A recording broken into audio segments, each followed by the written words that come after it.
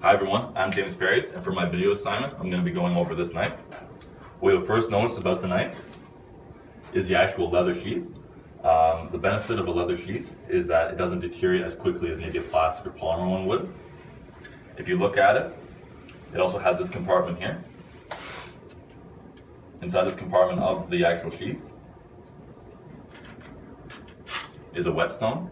The benefit of having a whetstone attached to the actual sheath is one, it's always there, and two, in the backcountry when you don't have access to maybe a better sharpener, the whetstone is used to sharpen the blade. When you put water or moisture on the stone, you run the knife up and down the stone to sharpen it.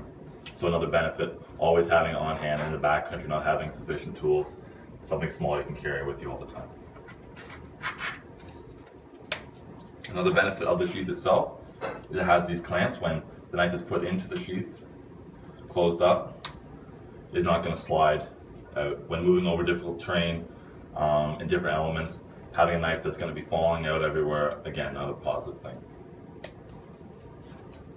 Looking at the knife itself, solid piece of stainless steel, and for more safety features, it has this handguard here. Again, in wet, slippery conditions, when using the knife, your hand will not slide up the actual blade and cut yourself. As we've gone over in class, when your hand slides up onto something and causes damage, even these small cuts or bruises can lead to a serious infection. So to minimize that in every way is a beneficial thing.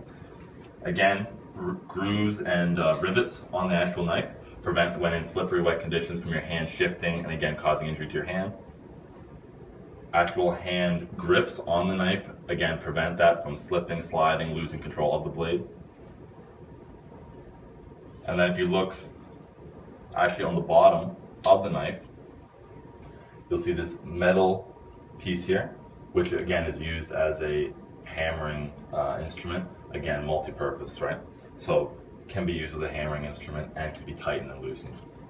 So overall, fixed blade knife, stainless steel, and comes with a sharpening stone, which in the backcountry is extremely beneficial to having everything that you would need to maintain and use this knife long term on your person and in a tight, small part on your body. So again, I've carried this with me a bunch of times and it's always done me very well. So again, I'm James Ferries. This is the knife that I chose to review, and thank you very much.